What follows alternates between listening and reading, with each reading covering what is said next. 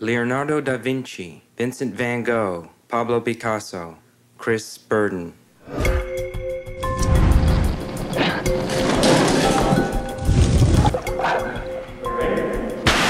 I'd like to introduce myself. My name is Chris Burden. I studied minimalism. Sculpture, you're supposed to walk around. Sculpture is action. I figured out that the act of doing something in itself could be art. And that's how I got to do performances and call them art. Performance art, that doesn't make it art. It only makes a thing that silly people go to see. He would do things which would be like a slap in the face. He just walks into the buzzsaw and lets the feathers fly. We would make an art that couldn't be bought or sold and gain control of it. You wouldn't buy any art, would you? Why should I buy it? I can make it. I remember Chris feeling his hands, trying to figure out where the nails could go through without it hurting.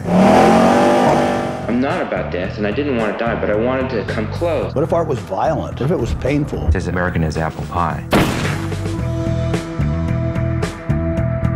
He was indirectly radicalizing a whole group of us. We were constantly asking ourselves, what is art? What can art be? You never felt safe around the big wheel. There was not a sculpture you could imagine like little kids going up to in awe and wonder. I mean, I could see putting it in the Guggenheim and getting it to spin so fast that it explodes and destroys the museum. I think he's a brilliant guy. But, woo! Here's a guy brought up in Switzerland with the highest level of education. When you met him, none of that appeared.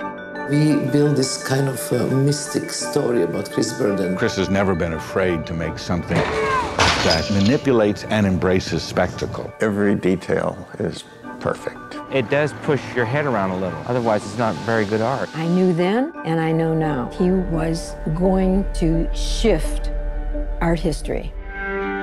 The crowd seems happy. Thank you very much, Mr. Burden. Thank you.